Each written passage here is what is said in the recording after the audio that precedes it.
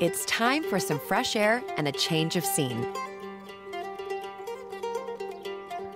The vast 50,000-acre estate needs a small army to put the land to good use, so the Duke rents parcels of it to over 200 farmers.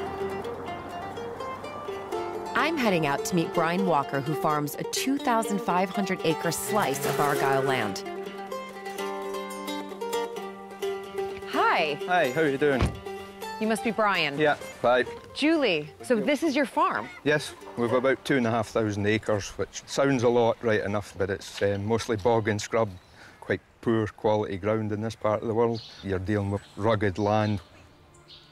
Brian's not too worried about the rough terrain. He has a very special duty to provide the visitors to Inveraray with a real-life photo opportunity. Our tenancy agreement, which is quite particular to our setup, whereby we keep a small fold of Highland cows, which are kept purely to put down to the castle for the tourists to look at. Oh, really? And that's just where I was about to head for at the moment, and we can take a bag of feeding down if you'd like to go down and have a better look at them. Yeah, definitely. And I can feed them as well? Yep, we can do perfect. that. Yep. No, we'll just grab a bag of feeding and we can go down. Like the Highland stag, the pointy-horned Highland cow is synonymous with Scotland. They thrive in the harsh mountainous terrain, and they all have red hair, right? Most people see them as the red Highlander. Right. But black was the original colour of the Highland cows in the old days in the West Coast. Right. But this is slightly unique in having a small fold of totally black ones. Right. Look at that one. He's just staring at me.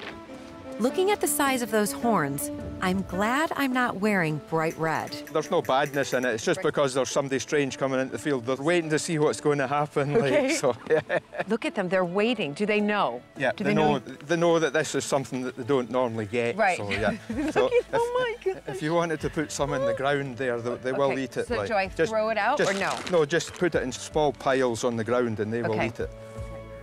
He's coming for my bucket. Yeah, no, it's just, just smelling the feed there. Here you go. They're all right. They're very sweet. Here you go. Oh my gosh. Okay. Hi. Here you go. It's good. Small little piles. There you go. Eat your food. Okay. These cows, because they're used to people being around them, like, so you're quite safe in here, like, especially when you've got a bucket of feed. You're their best pal for the day. Like. They just want their food. That's that's it. Like, yeah. Yeah, she's talking to the calf, like, yeah, right. Oh, I love this. I just love this. So these calves, will they then turn black, dark? Yes, they will grow up looking like their parents, like, yeah. Right. That was a truly enjoyable experience.